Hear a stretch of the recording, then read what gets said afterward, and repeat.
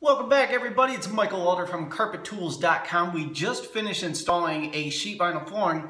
Now we're going to transition from the sheet vinyl to the existing hardwood floors. So I figured I'd shoot a quick video, show you a quick trick, quick hack, so you can go ahead and get this installed if you wanted to do it yourself. So check this out.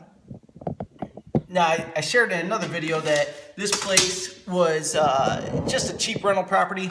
The owner doesn't want to put much money into it, so we actually went over the existing vinyl floor just to dress it up with this new floor. And we're going to go ahead and finish to the hardwood now. So you can see the old vinyl floor under here, and I'm going to trace to that just so there's no existing bumps exposed or anything. So I'm going to use my hook knife. I'm going to crease to the side there so I get a nice clean cut over here. And then I'm going to trace the existing floor under that.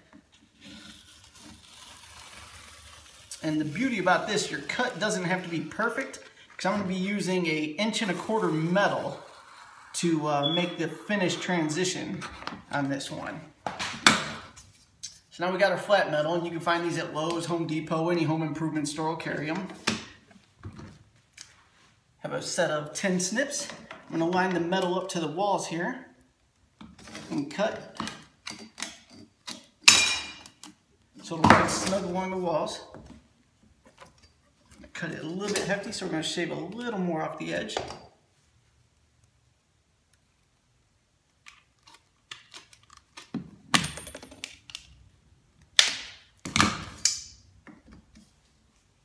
We're lining the metal up so it sits. The cut piece of vinyl is going to sit halfway in between the metal here. And we're just using the nails that come with it.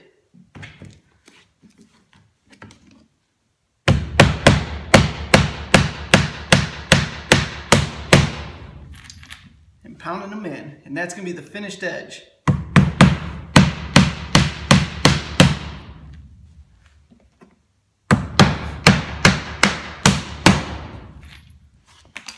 So pretty basic, pretty simple. But if this is your first time doing it, just use this video as a guide. And that's it. I mean, you can get a close-up on this here.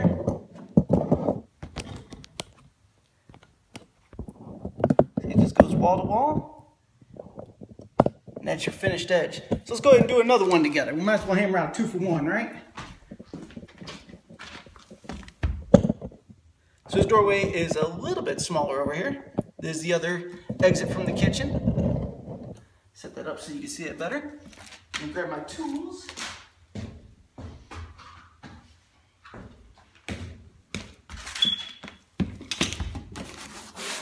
So we got our knife. We're gonna cut to the existing floor again.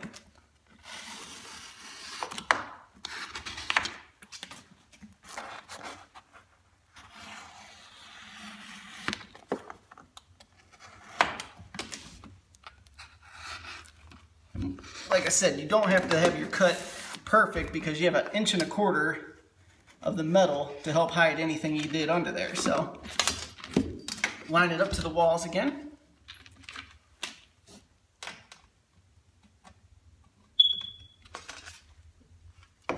Now a professional will be measuring that, but we're not doing that.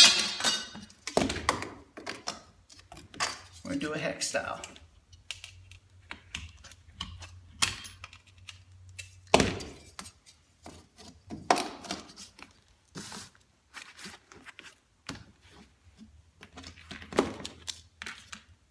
Get our nails.